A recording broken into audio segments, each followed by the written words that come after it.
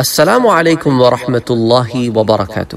آئیے حضرت اسرافیل علیہ السلام سے متعلق بعض اور تفصیلات دیکھتے ہیں۔ حضرت اسرافیل علیہ السلام کی دونوں آنکھوں کے متعلق ایک حدیث شریف میں آتا ہے۔ حضرت ابو ہریرہ رضی اللہ تعالی عنہ روایت فرماتے ہیں کہ حضور اکرم صلی اللہ علیہ وآلہ وسلم نے ارشاد فرمایا کہ بلا شبہ حضرت اسرافیل علیہ السلام جب سے سور پھونکنے پر مقرر ہوئے ہیں تب سے تیار ہیں، عرش کے ارد گرد اس خوف سے نظر کر رہے ہیں کہ انہیں نظر جھپکنے سے قبل چیخ مارنے کا حکم نہ دیا جائے۔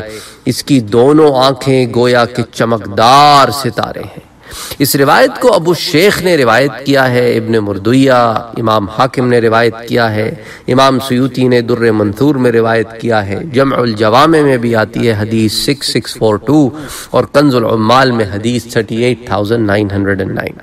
اسرافیل علیہ السلام کے نام سے متعلق تو میں آپ کو پہلے دروس میں بتا چکا ہوں کہ حضرت جبرائیل علیہ السلام کا نام عبداللہ اور میکائیل علیہ السلام کا نام عبید اللہ اور اسرافیل علیہ السلام کا نام عبد الرحمن ہے۔